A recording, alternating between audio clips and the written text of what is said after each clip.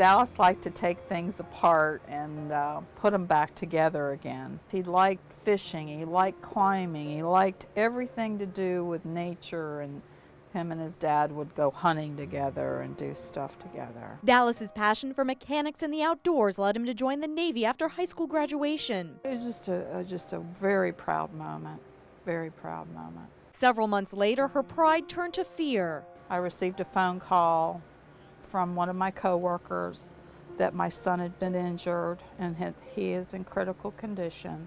They didn't expect him to live. Dallas had been working underneath his car when the jack dislodged and the vehicle fell on top of him. As soon as the dispatcher told me what had happened, the words out of my mouth was, "Oh, not my son, please, not my son."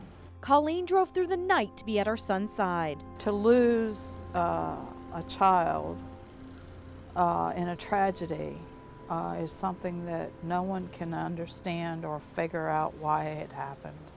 You just have to accept it somehow or another. But at that time, I had no idea what I was about to see or go through. Everything inside his face had bursted on the inside and had to make its way out.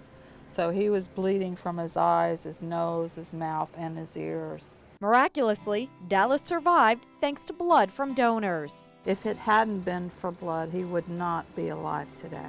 Today, he's 27. He suffered some brain damage from the accident, but he's doing well, and he's proud of people like his mother who donate as often as possible. Other people see as giving blood a painful thing.